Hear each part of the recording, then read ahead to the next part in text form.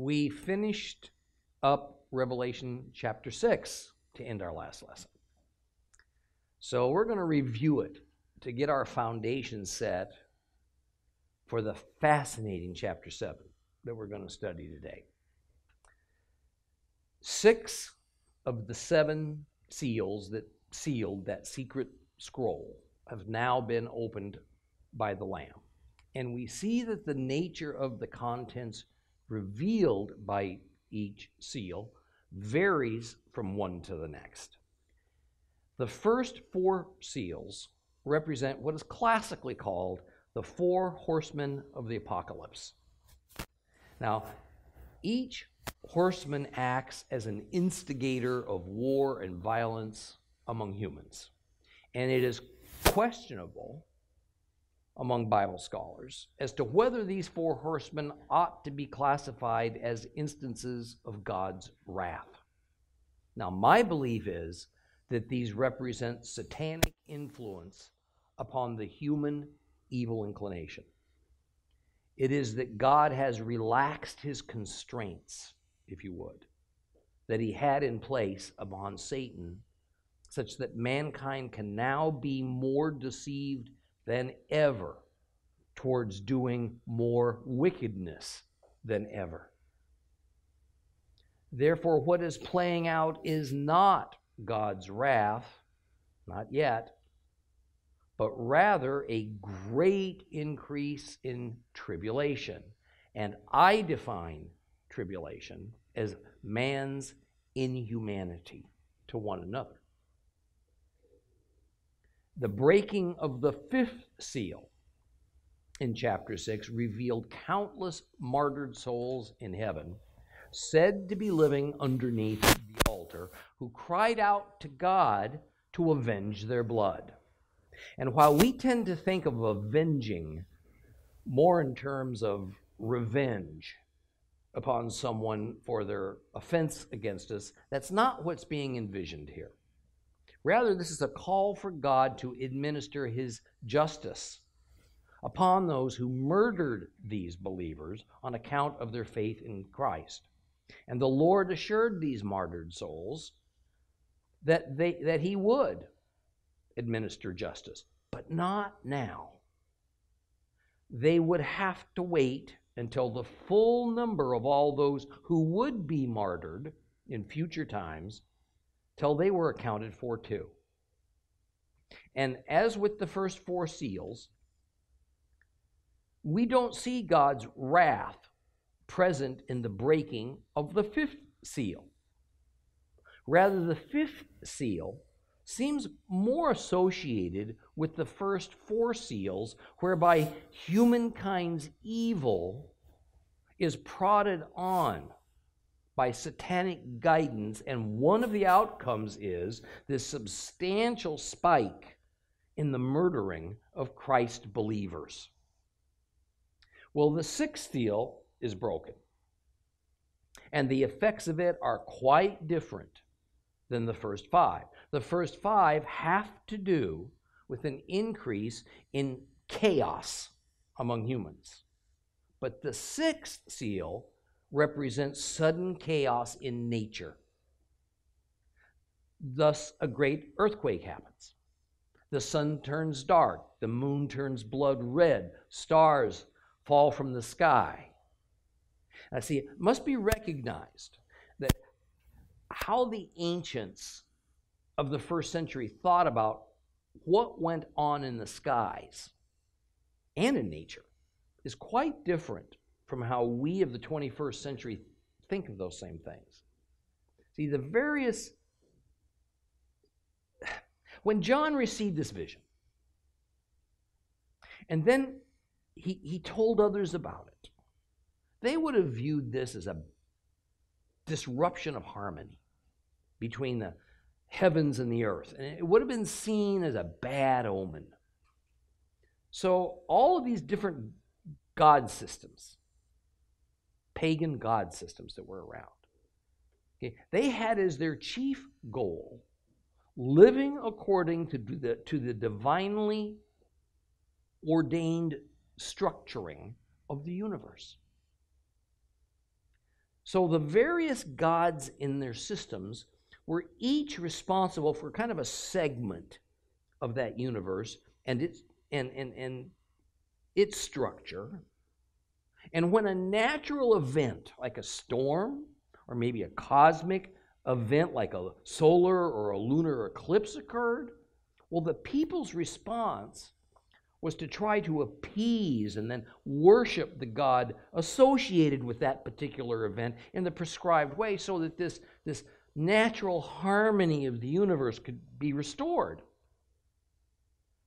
Therefore, should these foretold events of the sixth seal have happened in John's era, that's how the earth's people would have thought about them and responded to them. However, in modern times, our response to the disruptions of nature would not be to see them in a spiritual light. We would see it as one of cause and effect. That is, particularly in our age, reckless human behavior towards the environment will be seen as the inevitable cause of the disturbance of normal patterns of weather, climate, food production, sea level. As for the disruptions in the cosmos, these too will be seen, not be seen as spiritual indicators, but rather as unfortunate, but all too real events that will be explained in purely scientific terms. And in fact, most commentaries on the book of Revelation seek to explain and define these horrific events that we read about in Revelation in natural and in scientific terms, as opposed to God supernaturally orchestrating them. So the wording of verses 12, 13, and 14 do not mean that these catastrophes happen all at once. Just as with the plagues of Egypt, they will happen one after the other, but with a lull in between each of these terrifying cosmic events, and not necessarily will they happen in the precise order that Revelation presents them. For the believer of John's day, and for ours, the fact that these devastating events are predicted in advance and they happen in what is a relatively short period of time can only indicate that they are the result of God's supernatural wrath. Thus, to my thinking, the sixth seal may represent the first actual acts of God's wrath that we've read about in Revelation. I acknowledge that categorizing, labeling things like wrath and tribulation is a little bit dicey, since our definitions tend to be human-centered and might not fit God's definitions. This is demonstrated by the fact that Bible academics have come to no consensus about these definitions or their categories either. So although I feel fairly confident in what I'm telling you, I wouldn't be saying it. Since we're discussing unfulfilled prophecy, it is always wise to take any teaching you receive on the matter with a grain of salt, including mine. Now, part of the reason that I'm confident that the sixth seal represents God's wrath as opposed to just human evil running wild is because verses 15 through 17 of chapter 6 say so. There we read, "Then the earth's kings, the rulers, the generals, the rich and the mighty, indeed everyone slave and free, hid himself in caves and among the rocks and the mountains, and said to the mountains and the rocks, 'Fall on us, hide us from the face of the one sitting on the throne and from the fury of the Lamb, for the great day of their fury has come.' Who can stand?" Note, by the way, that this fury or wrath is coming from two sources jointly. The one sitting on the throne and the Lamb. Or perhaps more correctly, while this wrath is from God, it is also in agreement and cooperation with the Lamb, the Messiah.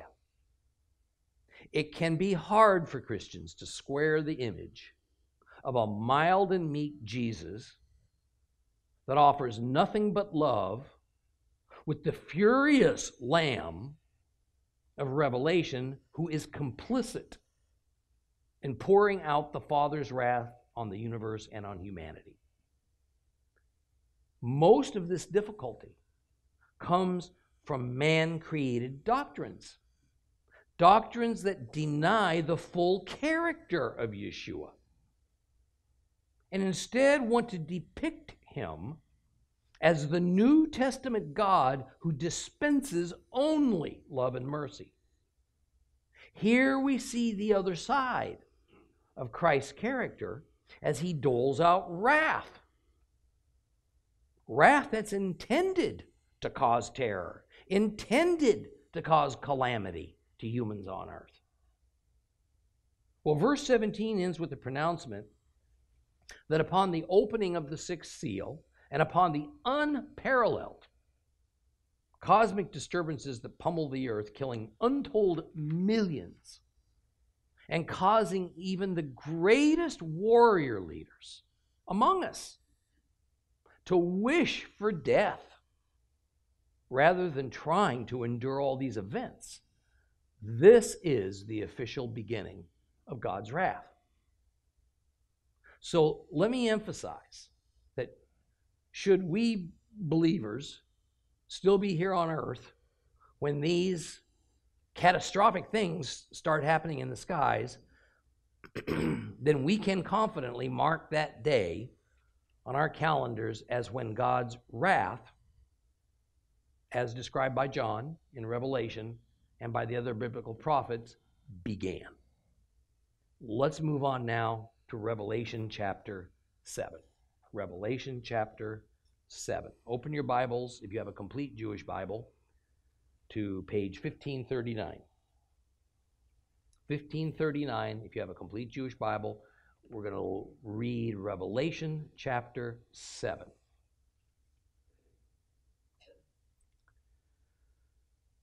After this, I saw four angels standing at the four corners of the earth, holding back the four winds of the earth, so that no wind would blow on the land, on the sea, or on any tree. I saw another angel coming up from the east with a seal from the living God. And he shouted to the four angels who had been given power to harm the land and the sea, "Do not harm the land or the sea or the trees until we have sealed the servants of our God on their foreheads." And I heard how many were sealed. 144,000 from every tribe of the people of Israel. From the tribe of Judah, 12,000 were sealed. From the tribe of Reuben, 12,000. From the tribe of Gad, 12,000. From the tribe of Asher, 12,000. From the tribe of Naphtali, 12,000. From the tribe of Manasseh, 12,000. From the tribe of Shimon, 12,000. From the tribe of Levi, 12,000. From the tribe of Issachar, 12,000. From the tribe of Zebulun, 12,000. From the tribe of Joseph, 12,000. From the tribe of Benjamin, 12,000. And after this, I looked. And there before me was a huge crowd, too large for anyone to count, from every nation and tribe and people and language. And they were standing in front of the throne and in front of the Lamb. And they were dressed in white robes. They were holding palm branches in their hands. And they shouted, "Victory to our God who sits on the throne and to the Lamb." All the angels stood around the throne, the elders and the four living beings, and they fell face down before the throne, and they worshiped God, saying, "Amen. Praise and glory, wisdom and thanks, honor and power and strength belong to our God forever and ever. Amen." One of the elders asked me, "These people dressed in white robes, who are they? Where are they from?" "Sir," I answered, "you know." And then he told me, "These are the people who have come out of the great persecution. They have washed their robes and made them white with the blood of the Lamb. That is why they are before God's throne. Day and night they serve him in his temple. The one who sits on the throne will put his Shekinah upon them. They will never again be hungry. They will never again be thirsty. The sun will not beat down on them, nor will any burning heat. For the Lamb at the center of the throne will shepherd them and will lead them to springs of living water, and God will wipe away every tear from their eyes." Now, the first words of this chapter are after this I saw. Those words represent an immediate point of departure for Bible scholars due to the variances of their adherences to one particular predetermined doctrine or another of the timeline for the events of Revelation. Now, for the pre-tribulation dispensational folks, in order to make their timeline of the end work out, chapter 7 has to be declared as out of chronological order. The most typical explanation for this anomaly is that chapter 7 is essentially a parenthesis, and it's inserted to explain how it is that God will keep his believers from having to experience the trauma of the event that they label the tribulation. Now, their evidence for chapter 7 being out of order is this: that we find only the first 6 of the 7 total seals on the scroll being broken in chapter 6. But the 7th seal isn't opened until chapter 8. So chapter 7 sort of gets in the way of directly going from seal 6 to seal 7. So chapter 7 then represents a stoppage of the natural flow of opening the seals. So the pre-tribulation view is that chapter 7 depicts what happens chronologically before the events of chapter 6 happen. Therefore, what we call chapter 7 ought to be placed before chapter 6. What's the agenda or motive for wanting to move chapter 7 and place it before chapter 6? It is that if we go by the chronological order as we find it in Revelation, then we also find the church going through the so-called tribulation instead of being rescued from it by means of rapture before it all starts in earnest. This is because only after the events of chapter 6 that the pre-tribulation doctrine labels the tribulation do we find in chapter 7 the sealing of the 144,000 and this enormous multitude of Christ followers who are the ones dressed in white robes. And these are thought by pre-tribulation adherents as being those who were raptured away before the beginning of the tribulation. Bottom line. If we take chapter 7 and we move it to before chapter 6, then the pre-tribulation doctrine works chronologically. If we do not agree to that, then the timeline doesn't work. To be clear, I'm not saying that it's impossible for the pre-tribulation folks to be right. However, such gross restructuring of Holy Scripture for the purpose of making this preferred end times doctrine work out seems dubious at best to me. And then there is the issue of God patterns. Never in the history of the Bible has the Lord removed his people from the midst of persecution and tribulation. Never. Rather, we have suffered through it by our ever more reliance upon God's grace. Only after the oppression, or perhaps to end the oppression, does the Lord turn his wrath upon the people who harshly treated his elect. And he did it for the sake of his justice.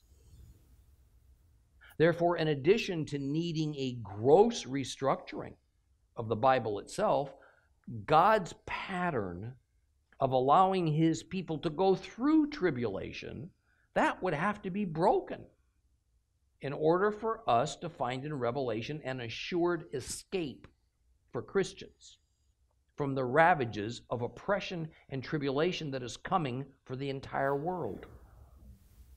And as much as I hope I'm wrong, and they're right, because you know what? I'd much rather not go through the oppression and tribulation. I can't find any scriptural basis to adopt the pre-tribulation rapture doctrine. I can only find every reason not to. Besides, as I demonstrated in earlier lessons, there are no such things in the Bible as named events called the tribulation and the Great Tribulation. These are human literary inventions that were needed to create a new doctrine about the timing of the rapture. My research shows that such a concept never even existed among the early church fathers who commented on John's book of Revelation. In fact, history tells us it was John Nelson Darby of Darby Bible fame in 1827, less than 200 years ago, who first came up with the concept of named end times events called the tribulation and the Great Tribulation. Did you know that? Because those are the keystones of his new pre-tribulation rapture doctrine. That's where it all came from. 1827. Now, since I don't agree with Darby, for the present, we shall proceed with chapters 6 and 7, not only remaining right where we find them, but also with the events spoken of in them remaining in the chronological order that we find them. I just can't find any criteria, at least I can't so far, to question their order that requires us to reshuffle the deck.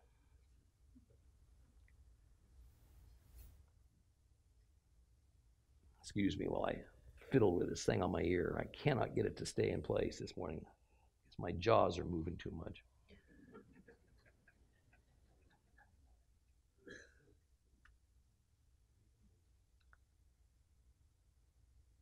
In chapter 7, verse 1, John says that he saw 4 angels standing at the 4 corners of the earth. Now, this represents the way that the ancients imagined the earth as more or less a square, and therefore it has corners. Ancient Israelites generally agree with that thinking, but they also conceived of Jerusalem as the earth's center. The number 4 in the Bible regularly symbolizes the 4 compass directions. Therefore, usually when we find the number 4 in Scripture, the intent is to indicate that the action is inclusive of the entire planet. In our case, the scene is of 4 unnamed, unclassified angels, and they're in charge of the winds that blow across our planet. Now, these 4 angels, they're ordered to hold back the winds so that no wind at all would blow across our continental land masses or over the seas and oceans. Now, here, once again, it is common among Bible commentators to resort to allegory in their interpretation. If there is such a thing as majority opinion on this passage, it is that the four winds are not actual wind, not actual movement of air, but rather it represents four spirits. And there's a couple of reasons for this. First, in Hebrew, the term ruach means both spirit and wind. So the context has to help us determine which of those two meanings to apply. Second, if we can take the meaning of wind as figurative of spirit, then we can connect that to the four horsemen of chapter 6 that are spirits. Since decidedly those four horsemen are not real, physical, tangible men and horses. That theory works, provided we ignore the last half of verse 1. Because there it says, so that no wind would blow on the land, on the sea, or on any tree. Sure sounds like wind to me.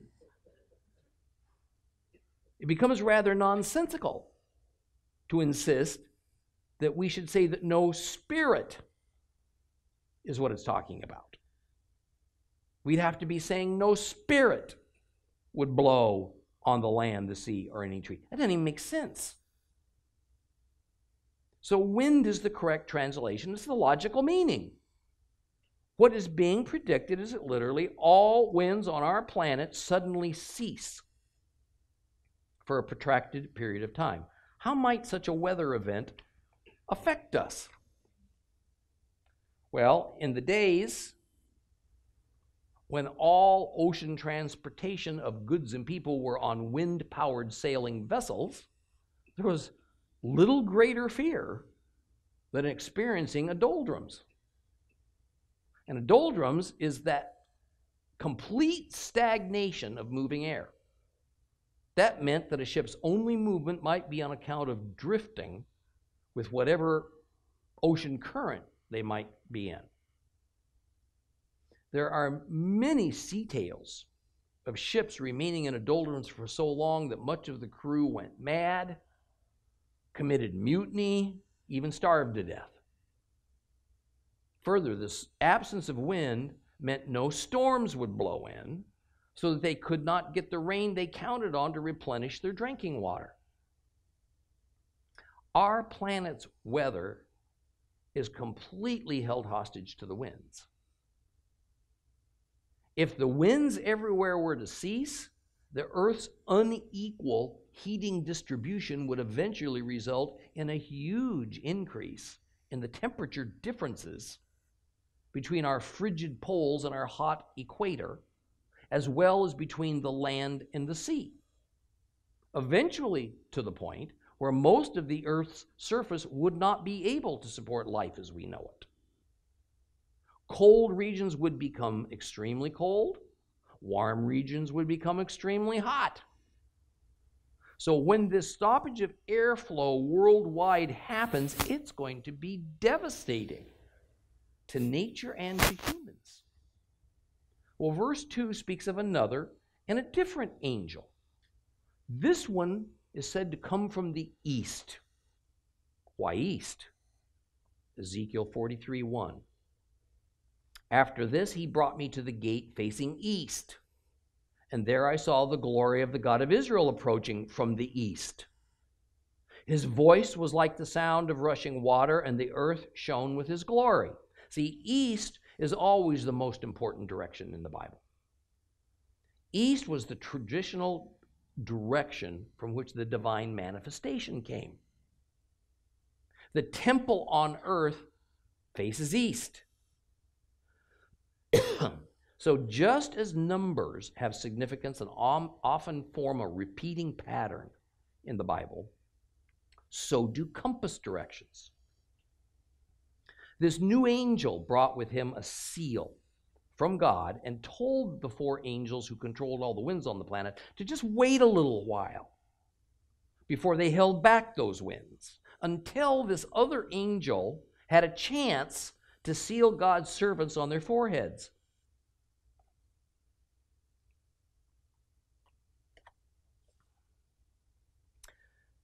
Now, those who would be sealed numbered 144,000. And we're told they come from every tribe of the people of Israel. Now, once again, Bible commentators go multiple directions on trying to discern just who this 144,000 is. Should this be taken literally or symbolically? If there's anything approaching a majority opinion, it is that the number and the people who get sealed are symbolic. That is, it will be an unspecified number of people that get sealed and protected, but they will not be Israelites. They will be Gentile Christians. They will be the church. Now, there are several aspects of these passages to discuss. But first, what does it mean to be sealed? Actually, there's no consensus on this. But if we were to use the Bible to define itself, which is usually the best option, then we must look at a similar passage also found in Ezekiel. Ezekiel 9:1. Then he cried loudly right into my ears, "Summon the commanders of the city, each holding his weapon of destruction." At once 6 men approached on the path from the upper gate to the north, each man holding his weapon of destruction. Now among them was a man clothed in linen, with a scribe's writing equipment at his waist.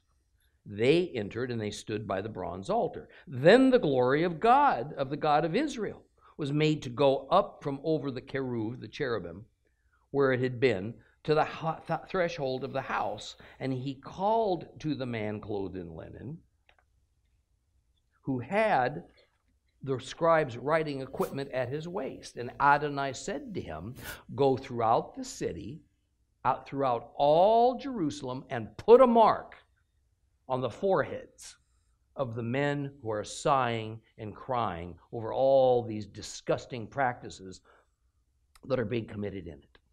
Now to the others I heard him say, "Go through the city after him and strike, and don't let your eye spare. Have no pity.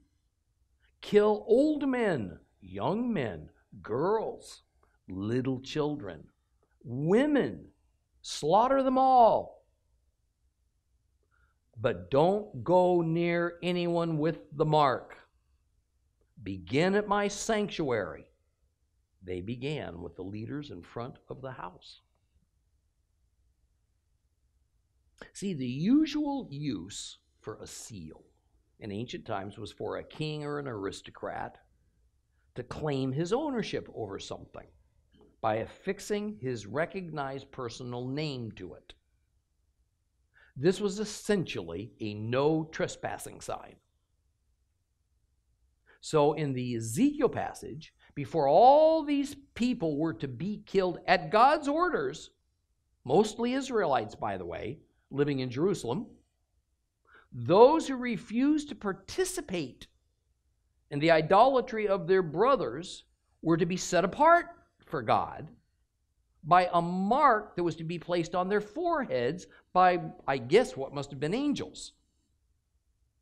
Then other angels were to go throughout the city killing everyone, including women and children, even priests and Levites. But they were not to harm anyone with God's mark on them. It seems clear enough to me that we should apply the general meaning of that Ezekiel passage to our understanding of Revelation chapter 7, verse 3, about the sealing. Now, as for the number, 144,000. It's a very specific number. And how exactly that number was arrived at, well, that's spelled out for us. It consists of 12,000 from each of the 12 tribes of Israel. Now, there can be no good reason to allegorize the 144,000. nor is there any reasonable context in which to make it figurative. It means what it says. That said, anytime we find large round numbers in the Bible, we aren't to take them as precise. That is, perhaps, for example, 11,920 will be the actual number from one tribe and 12,240 from another. And the 144,000 may not be precise, just very, very close. This desire for absolute precision of numbers is modern Western thinking. It's not how the ancients thought about it. Further, we find this group of 144,000 mentioned again later on in Revelation in chapter 14:1. Then I looked, and there was the Lamb standing on Mount Zion, and with him were the 144,000 who had his name and his Father's name written on their foreheads. So there can be no doubt that Revelation 7:4 and 14:1 are referring to the same group of people. And since a seal is for declaring ownership, so we see in Revelation 14:1 that the 144,000 are owned, so to speak, by the Lamb and by the Father. So who are these who are sealed? Now, you would think that not only since we're explicitly told that these are from every tribe of Israel, but also each of the tribes is listed by name, and the number sealed is also listed, it's the same amount for each tribe, that the matter would be settled. But no.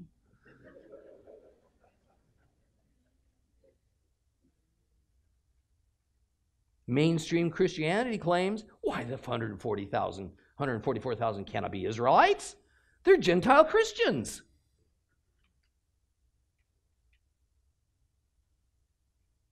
Now, G.K. Beale, who is an excellent scholar, who's published perhaps the most authoritative Christian Bible commentary on the book of Revelation, of course addresses the important matter of the identity of this 144,000. I'm going to make an extensive quote because one of the most controversial issues within Revelation is exactly who that 144,000 is.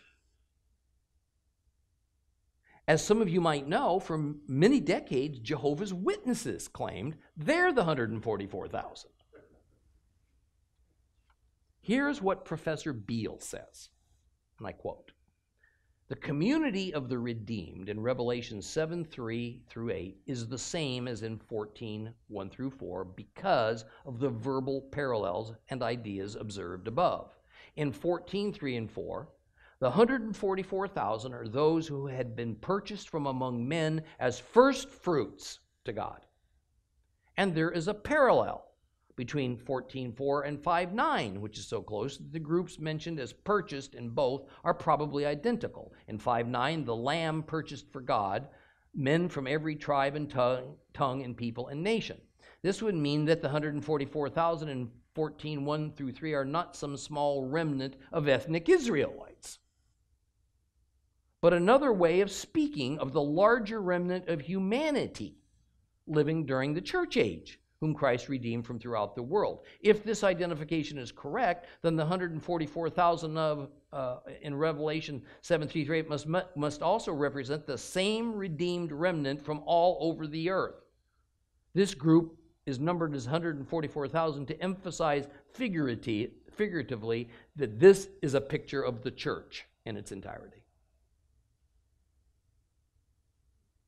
In other words, Beale says that since Revelation 14:3 and 4, the 144,000 is identified as those who had been purchased among men as the first fruits to God, he then concludes this can't be talking about people from Israel. In his view, this can't include Jews, Jesus' own people. I mean, think about what he's saying. He is saying that Gentile Christians are the first fruits to God. and that the thousands upon thousands of believing Jews going back to the original Pentecost are not. All we have to do is read the Gospels, read the book of Acts, to know that it was Jews, aka Israelites, who were the first to become believers in Christ and thus became the first fruits to God. But Beale removes this distinction from Israel, hands it over to the Gentile church in a rather strange twist of logic. This, by the way, is the definition and the rationale behind replacement theology. Even more, while Beale determines he can reasonably turn to his own speculation about who the 144,000 are in Revelation 14, because the answer we find in that verse doesn't identify any specific group of people by name, he also, for some reason, chooses to ignore Revelation 7, 3 through 8, where the 144,000 are specifically identified as the people of Israel, and then are identified in even more detail by listing them tribe by tribe. Instead of taking the detailed and specific identity given to us about the 144,000 in Revelation 7, 3 through 8, which comes first, and then apply it to 14:3, he does the opposite. He applies his speculation about Revelation 14 back to Revelation 7, where no speculation's needed because the people are pinpointed as being from the 12 tribes of Israel. Seriously. Folks, this is the mainstream doctrine that's out there today. See, if it was only Beale to detour to this odd path, and we could scratch our heads and say, you know what, everybody's entitled to his or her position. We can just move on from it. But this also happens to be the majority position of the mainstream Protestant and Catholic Church. And folks, it is a distortion of plain scriptural truth to search for some other identity of the 144,000 because the one given to us in the Bible is not acceptable to church leadership. Just as we have a duty to spread the good news about salvation in Christ, we also have a duty to discredit this heretical replacement doctrine of Christianity that denies Israel her place in redemption history, yet is virtually taken as a given in most denominations and never seriously challenged. Be that as it may, there is a problem here that we can't just ignore. We're going to be honest about it. The problem is that two tribes, look at your Bibles, two tribes are conspicuously absent from this listing of 12. And one tribe, Manasseh, is essentially getting double billing because of the mention of the tribe of Joseph. Joseph was Manasseh's father. Now, let's address this in some detail because I know it's been a long time since many of you have studied the Torah with me, where the tribes are discussed in detail. Jacob, who's Abraham's grandson, was given a new name and identity by God: Israel. So Israel and Jacob are two names for the same person. Israel married two sisters, Leah and Rachel, and also took on two concubines. And from the wives and concubines, 12 sons were produced. And these 12 sons went on to become the founders and namesakes of the 12 tribes of Israel, 12 tribes of Jacob. However, because of a famine, where they were living in Canaan and other parts of the Middle East and northern Africa, Jacob moved his family to Egypt and to a happy reuniting with the son that he thought he'd lost forever, Joseph. Well, as Jacob got very old, he wanted to bestow the traditional blessing upon his two grandsons, the two sons of Joseph. Their names were Ephraim and Manasseh. But to Joseph's shock, Jacob not only blessed them, he adopted them as his own sons. So for a time down in Egypt, there were essentially 14 tribes of Israel. The original 12 sons of Jacob, plus now his two grandchildren, which he has taken away from Jacob and elevated them to his own children, his own sons. So now on his deathbed, he calls all of his sons to him, and he pronounces a prophetic blessing upon them all. And in that family blessing, Jacob took tribal authority away from Joseph. He handed it over to his sons, Ephraim and Manasseh. Why he did that is not stated. So the 14 tribes of Israel down in Egypt was reduced by one. Now there's 13 tribes of Israel. When Israel fled from Egypt, there were 13 tribes of Israel. Later on, during their exodus, God removed the tribe of Levi from among the ranks of Israel. He set them apart as a tribe of priests just dedicated to serve him. The Lord specifically stated Levi was no longer to be counted among his brothers, that is, among the other tribes of Israel. Thus, the 13 tribes was reduced by one more. Now they're back to 12 tribes. So when the Exodus ended and Israel entered the Promised Land, it was with 12 tribes. But this 12 tribes was not the same 12 as originally constituted. Joseph was no longer among them. Neither was Levi. Ephraim and Manasseh effectively replaced them.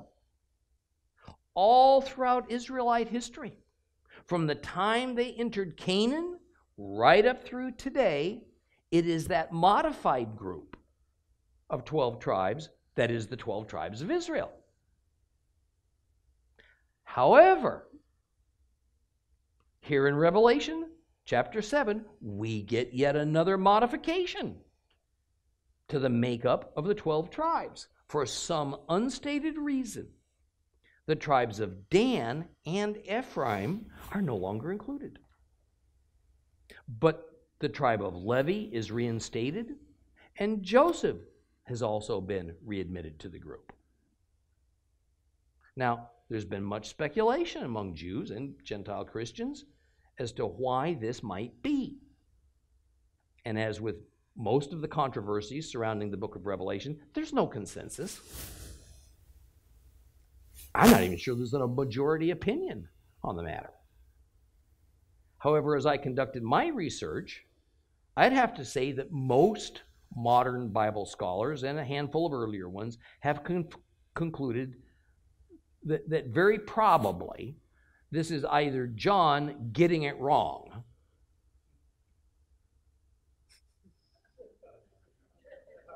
oh yeah, or it's a scribal error. That is, whatever Greek version is the latest one that our New Testaments are taken from, this list contains errors. In truth, though, it is not uncommon that when Bible scholars can't find an answer to a biblical problem that they can reasonably defend, scriptural error is usually their solution. Now, I have serious doubts that there is scribal error, nor do I think John got it wrong.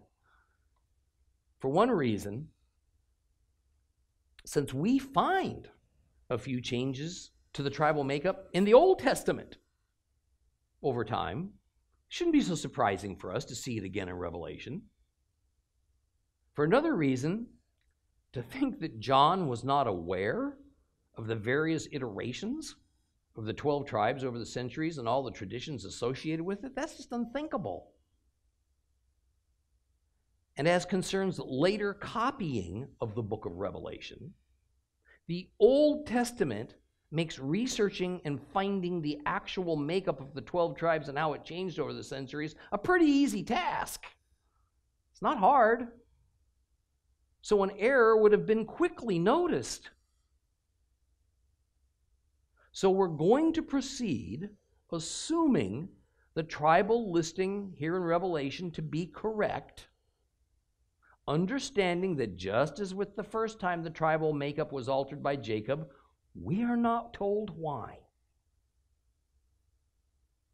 That said, we do need to leave the door just slightly ajar in case some much earlier copy of the book of Revelation than we have now might get discovered, and the tribal listing might be different, or it more resembles Ezekiel's millennial kingdom tribal listing. I'm not expecting this to happen, but you never know. We'll continue with chapter 7 next time.